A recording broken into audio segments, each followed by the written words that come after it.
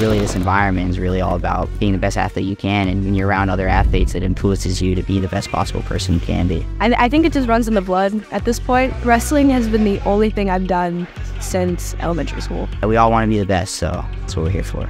I wanted to do the big things, get my name on the national ranking list. SPIRE is the best thing that could have happened to me, at least at my senior year. If I knew about this before, I would have been sent here.